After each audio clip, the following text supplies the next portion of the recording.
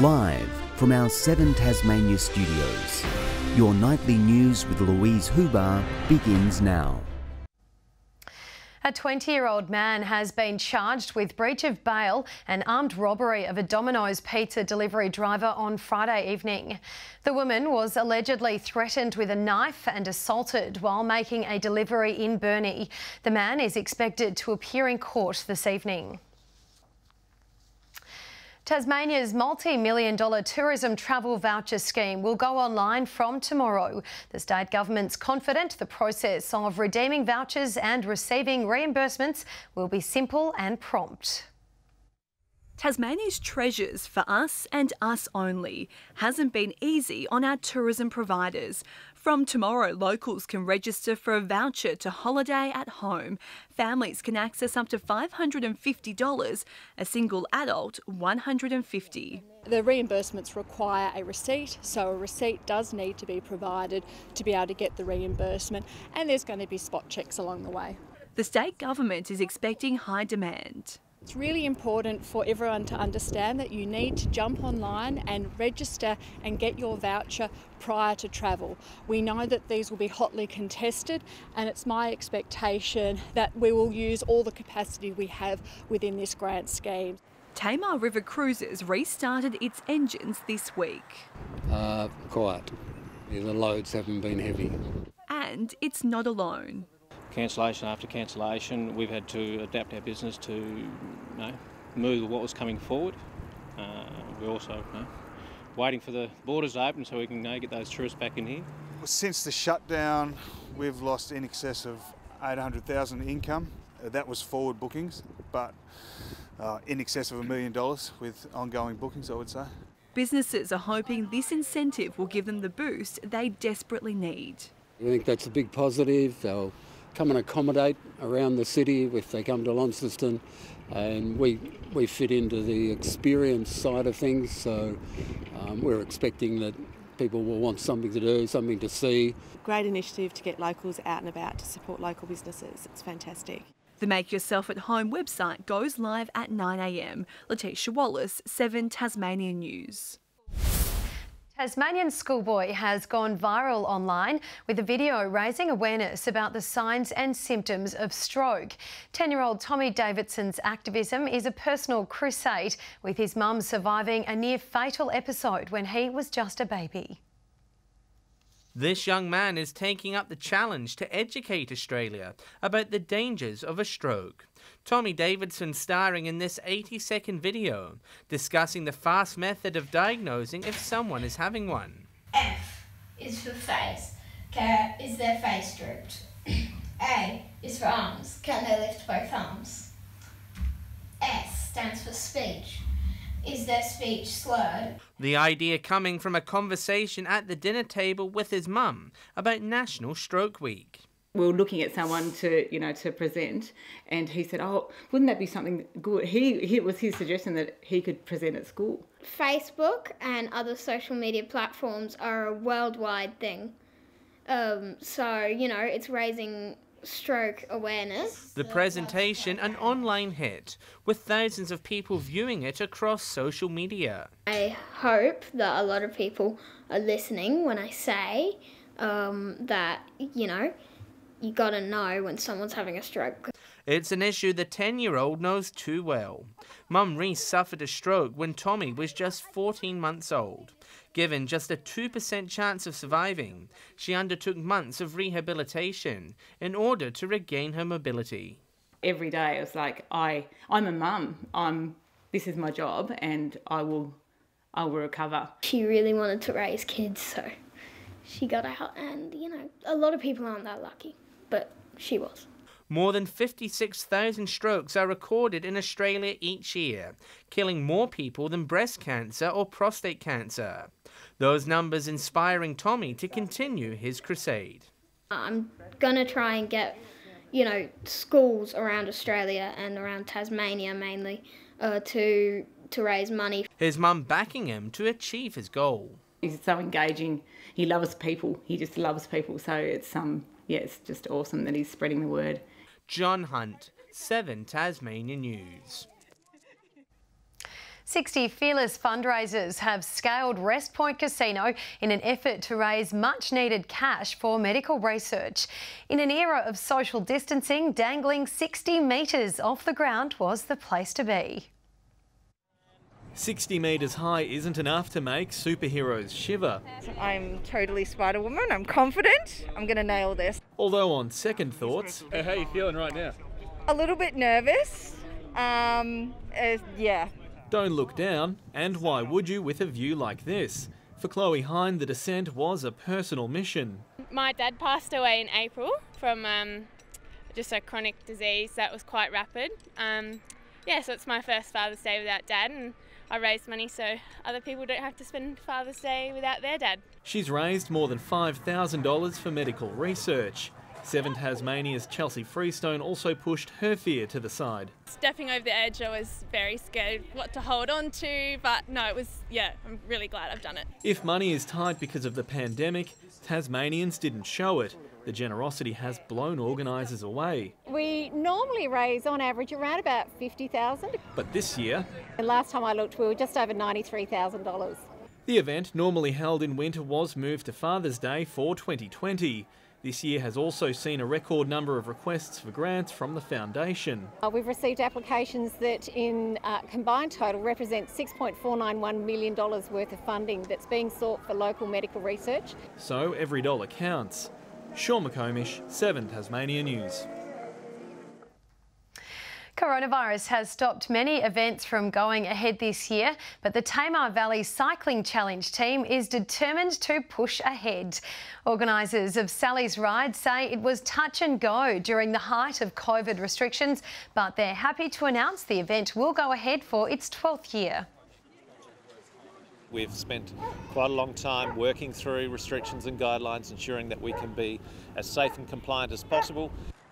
JCP Empowering Youth is the chosen charity for this year's ride, which raises money for youth suicide prevention. We're so appreciative for the Rotary Club and for Sally's Ride for naming us as the recipient of the funds. We couldn't be more humbled, and we know that we're going to put it to good use with young people across the whole state. The ride is scheduled for November 29 at Royal Park. And if you or someone you know needs help, you can contact Lifeline on 13 11 14. Today was all about appreciating and celebrating fathers and the father figures in our lives. Though Father's Day looked a little different this year, it was still one to remember. Despite border restrictions and social distancing, many Tasmanian families still found a way to come together. From riding bikes to playing in the park, today was all about the fathers. Families spending precious time together. Having some good time with the kids and the family, and it's been really good. Had a great Father's Day. We spent the weekend at Derby, and we're just on our way back to Hobart. So it's been really good. Just hanging out with the kids and just having a good time.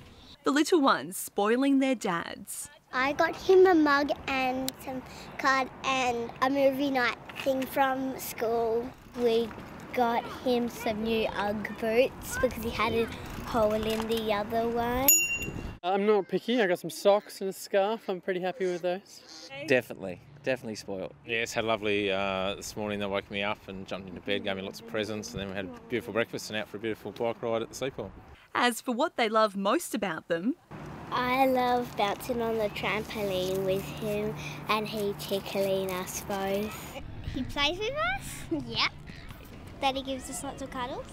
Tas dads say today is also a good opportunity for fathers to reach out if they need help or support. I think there is a lot of people that will be struggling with today, and I think having the support there for dads that need it is something quite important.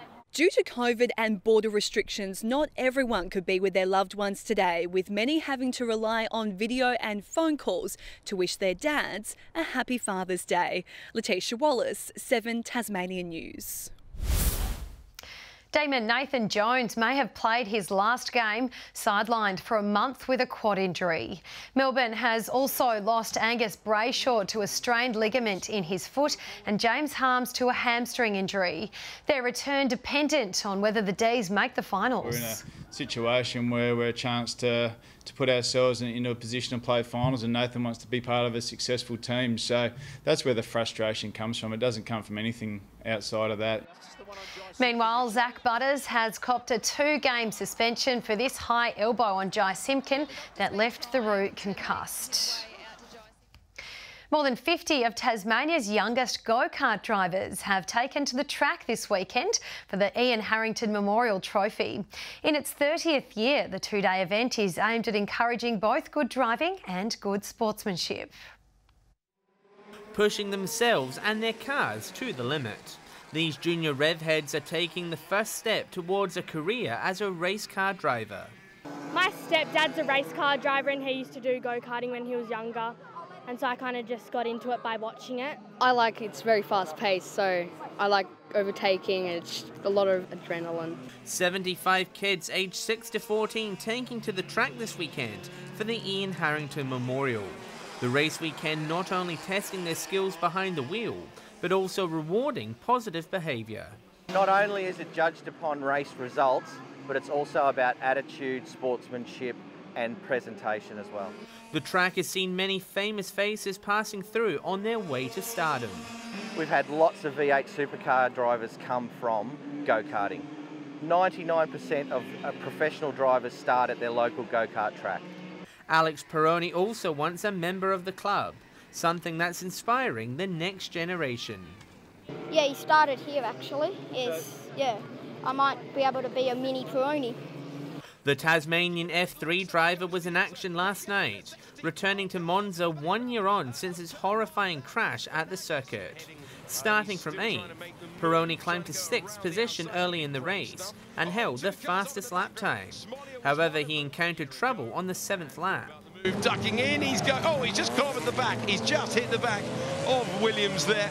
He brushed that aside to reach as high as 5th and looks set to record a strong finish. But a slow puncture combined with being caught wide saw the Tasmanian drop down the order to finish 11th. However, a time penalty after the race saw him further relegated to 16th position. John Hunt, 7 Tasmania News.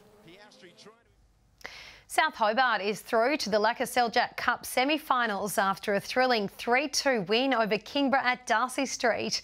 Kingborough opening the scoring through a freak-owned goal from South Hobart's Nathan Reid. 2 goals either side of half-time put the home side in front, but the Lions levelled just after the hour mark through Davis Bryan. With just 15 minutes to go, South Hobart sealed the win. And stands it up to the back post, headed back in, and off 7, and it's 3-2 South Hobart. They'll join Launceston City in the final 4 after they defeated Hobart United 2-0. Welcome back. 17 degrees today in Hobart, Launceston and Burnie having a top of 15 with 14 degrees in Devonport. 18 was the state's top temperature for Bushy Park today, 17 for Fingal, St Helens and on Flinders Island. Campania and Grove also hit 17. Low Head, Scottsdale, Smithton and Wynyard all the top of 15. Cloud covers most of the state today on the charts there. Further out, you can see the frontal band over southwestern WA with the cloud lingering over the Bight. Cloud over the eastern seaboard related to onshore flow. Tomorrow, high over the Tasman extends a ridge over New South Wales and Queensland. 2 cold fronts lie over the Bight with troughs dominating the remainder. Northwest to northeasterly winds 20 to 30 knots, lighter through the central north tomorrow, increasing through the west 25 to 35 knots there, with seas mostly to 2 and 3 metres higher through the west. A gale warning is current for western coastal waters from southeast Cape to Sandy Cape, and a strong wind warning for eastern coastal waters as well as the southwest and the Central Lakes. Onto the forecast, 23 and cloudy tomorrow in Hobart and Ouse, 22 for Dover. Cloudy through the north, 21 in Launceston, 19 for Devonport and Scottsdale, 19 in Burnie also, a windy 23 for Strahan, Stanley 21 degrees, with 21 for St Helens, 23 at Swansea and 20 degrees the top for Ross. Statewide showers expected on Tuesday morning, easing for the east and the north early on. A foggy start on Wednesday with some frost, a fine day for most parts, just some morning showers in the west and the south, with a fine day expected on Thursday after some morning frost. Here's a look now at your major centres. 19 and showers tomorrow for Perth, 31 in Adelaide, 24 and windy in Melbourne, 22 in Sydney, with showers and 23 for Brisbane. And a few clouds about at the moment, 14 degrees in Hobart and 11 for Launceston and Devonport. That's all from me, Lou. Have a good week. And that wraps up your news for this Sunday evening. Thank you for joining us. Kim Miller will be with you tomorrow night. Good night.